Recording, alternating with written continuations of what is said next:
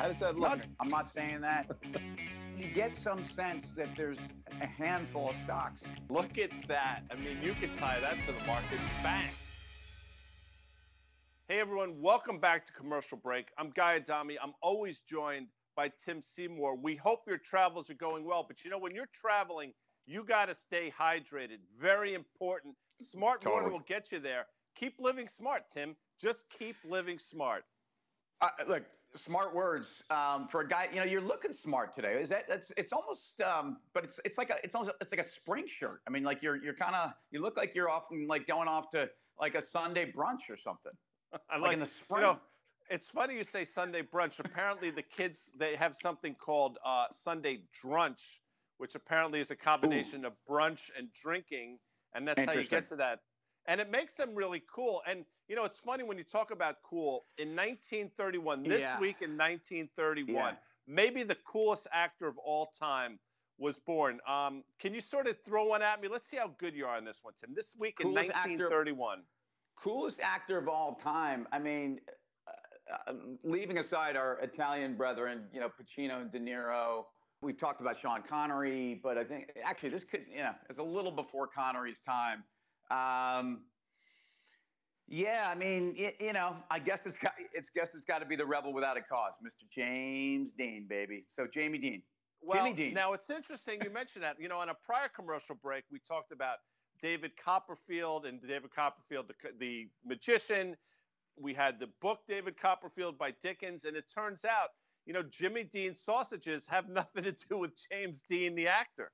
It's impossible to believe. And in fact, I think Jimmy Dean sausages, I mean, whoever Jimmy Dean is, actually, I think he's a country singer. So with all due respect to our twangy friends from Nashville, I think he's totally ripping off the man of cool. So James Dean, you know, died before his time, like so many. Was he 27 or was he, you know, the 20s? Is he part of the 27 club? I think James Dean was 24 when he passed away. I mean, he lived life, you know, in the fast lane, as they say, which is interesting because the Eagles, as we've mentioned before, they actually wrote a song in homage to James Dean called, obviously, James Dean. The Eagles went through this period where they were really into this country western stuff. And they actually, so their Desperado album, they actually went to like a movie set and dressed up as cowboys. And if you see that Eagles documentary, by the way, I realize everybody's watching the Beatles Get Back documentary right now, which is incredible. That Eagles documentary, I'm going to tell you, is one of the best ones. And what you learn about that James Dean song, actually, I don't know if I learned it there, but they were good buddies with Jackson Browne. Like Jackson Browne was basically like, you know, a surrogate member of the Eagles, or he was certainly an honorary member. Surrogate may be the wrong word. He wrote the song, James Dean. And in fact, I think it was him and J.D. Souther, who a lot of people don't know is also one of the big Eagles songwriting partners. But that clearly for another show. When I think of James Dean movies, I mean, what do we got? We've got East of Eden. We've got Rebel Without a Cause. We've got... That's pretty much it. I mean, those are the two big ones. East of Eden, which is interesting. Giant. I think Natalie Wood was in Rebel Without a Cause. But let's just talk about East of Eden for a second, because Burl Ives was in East of Eden. Now, if I say Burl Ives to you, what are you thinking? Well, I first want to say Milton Berle, but we're not talking about Wilty or Milty, excuse me. I think of the snowman. I think of the snowman on the Rudolph. He's the narrator. He's got a great voice, by the way. He really just tickles those songs out there. He's also, wasn't he the snowman on those razor blade commercials? Like he would float around and he'd wipe the shaving cream, like the snow. I know you remember this, but no one else who's south of 50 years old even knows what the heck we're talking about here. Anyway. Yeah, and I don't think you should be using an electric razor. I find you get a much cleaner shave with the old standby razor blades, but that's probably another commercial break. But Burl Ives, he was obviously the narrator, and he sang the great song Silver and Gold. When I hear that song, I immediately think of the round little snowman in Burl Ives. Interesting, by the way, in the world that we live in, where the price of Bitcoin, the price of the dollar, interest rates. I mean, people have forgotten about silver and gold. And if it was 5 years ago, this is all we'd be talking about right now in the investment world. But I want to talk about Rebel Without a Cause. And I want to talk about Natalie Wood, who is one of my faves. I'm just going to say that for folks out there. Now, James Dean had a penchant for fast cars. And what made James Dean this iconic figure for the youth of the time, the disillusionment, the sense of, I'm misunderstood. I think, Guy, you are not misunderstood. I mean, I think you're right out there for people. First of all, he was a great looking guy. He wore the leather jacket, the T-shirt, as you've said, the cigarette packs rolled up in the sleeve of his T-shirt. He was just too cool. I don't think anybody had ever seen anything like that. And he was sort of pre-Elvis. So you think about those guys coming on the scene. Everybody wanted to be as cool as James Dean and then subsequently Elvis Presley. And a lot of people think actually that the song by Jan and Dean, Dead Man's Curve, is all about James Dean. And it might have been. And what a lot of people don't know is actually Jan and Dean, if you don't even know who they are, they kind of were the precursor to the Beach Boys. I mean, and actually Brian Wilson wrote a couple songs with, I think, Jan somebody. I don't even know. Jan Berry? I might be Jan Berry.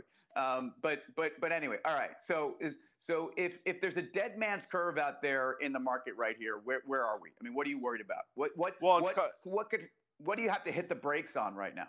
Comes in the form of, I think, higher commodity prices, specifically energy, and then higher interest rates, specifically not only 10-year yields, but 2-year yields going higher as well. Financing costs and cost of capital are going higher in a meaningful way. So for me, that's what you have to look around the corner for.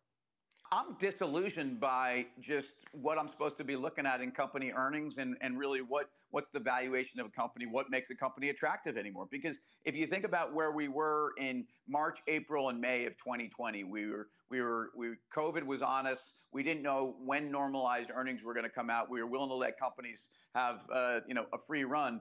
What we didn't realize is that companies were going to become giants. And that actually it turned into, we don't even care what their earnings are now. And in fact, they actually pulled forward a lot of earnings, and people thought that this growth period was something that was going to live on forever, even though we all know that COVID was a unique time in history. It was a terrible time in history, but it was actually maybe the best of times for companies. I think we're just disillusioned about what we're supposed to be looking at these days, Guy. I think Cal was the rancher in East of Eden, or is it Giant? I'm actually now confused by my Cal Trask, East of Eden. Now, quickly, I think of East of Eden. I think then Eden, Barbara Eden, I Dream of Jeannie, Larry Hagman. Larry Hagman was J.R. Ewing in Dallas. But quickly, Tim, as we get out of here, I think of Ewing. I think of Patrick Ewing. Give me your favorite NBA center of all time. Well, it's interesting because you mentioned Ewing, and we at one point, I guess, in another commercial break, we were talking about Magic. I mean, look, what's really ironic is that Shaquille O'Neal, who was drafted by the Orlando Magic, actually was not even considered to be the best prospect on his LSU basketball team back in the late 80s. It was Stanley Roberts, was supposed to be the greatest center of all time, who ultimately was drafted by the Magic, I think a year or two ahead of the Shaq, didn't become the greatest center. When you say Dallas, by the way, I think Victoria Principal, and I think poor Andy Gibb.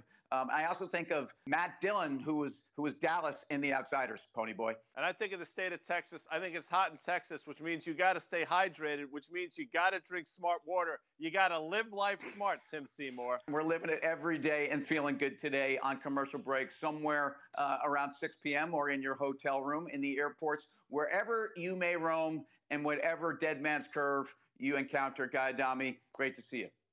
Tim Seymour, Guy Adami. Tim, we are Commercial Break.